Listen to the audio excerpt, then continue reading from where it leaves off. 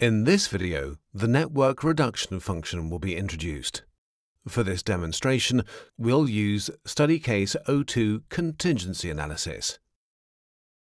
When dealing with a large network model, it can often be the case that some parts of the network are of little interest for the purposes of a particular analysis or are of a confidential nature. Network reduction offers the means to remove these parts of the network and replace them with equivalent impedances and voltage sources. Reducing the network in this way also has the benefit of speeding up calculations whilst preserving the integrity of the solution. The network reduction command is found in the Additional Functions toolbox. In this video, we'll look at a standard sort of network reduction, one suitable for static calculations using the Ward equivalent method. We'll create a boundary to define the area to be reduced. Let's assume that we wish to reduce the southeast part of the network.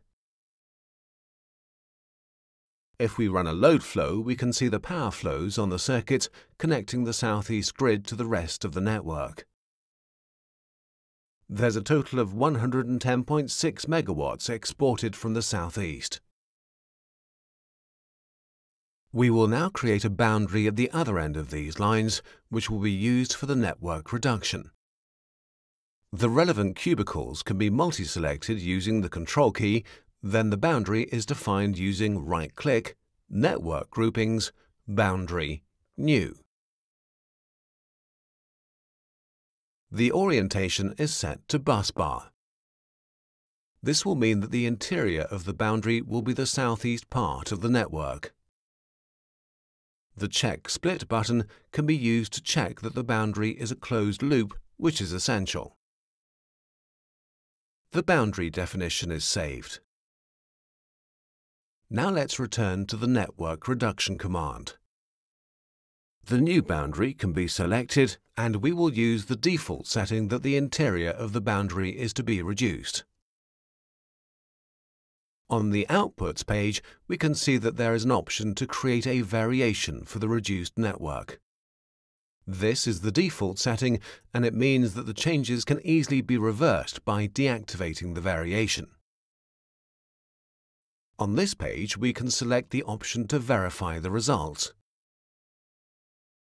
This means that the load flow results before and after the reduction will be compared.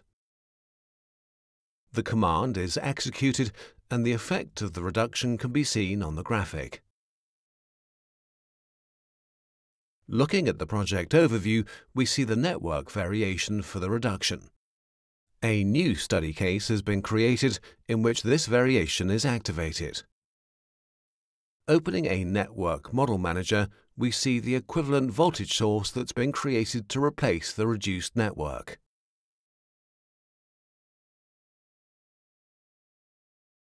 In the output window, the verification of results is shown. And if we run a load flow calculation, we see that, as expected, the active and reactive power flows are the same as before the reduction. If the original study case is reactivated, the variation is no longer active, and so the original network model is restored.